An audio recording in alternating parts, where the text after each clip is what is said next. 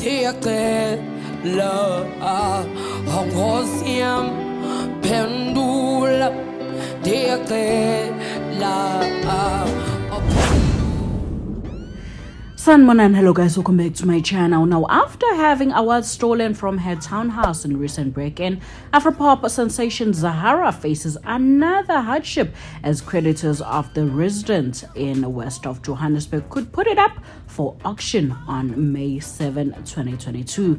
Now, a publication reported that she has been struggling to repay her 1.9 million rands loan from Nedbank. The bank filed for eviction on 6 April 2018 and also compelled the Loliwe singer to settle the amount or risk losing her house. On July 25, 2012, Zahara concluded in a loan agreement of 1.9 million rands using her property as security. Now, on the other hand, Zahara opened the case of theft after her awards were stolen.